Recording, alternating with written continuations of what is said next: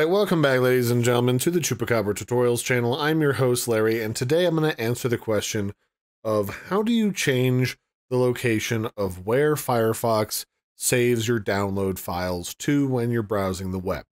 The simple answer is, if you go to the three little slashes in the upper right hand corner and open up the menu and go to settings, down here if you scroll down a little bit you'll find files and applications.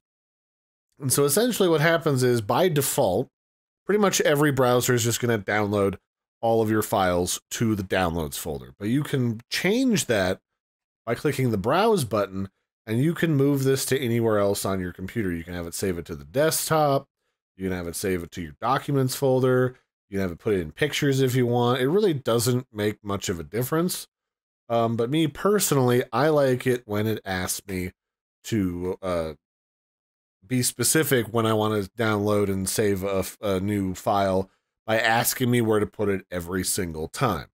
So by clicking on this little check mark here, it'll always ask me where I want to save my files to.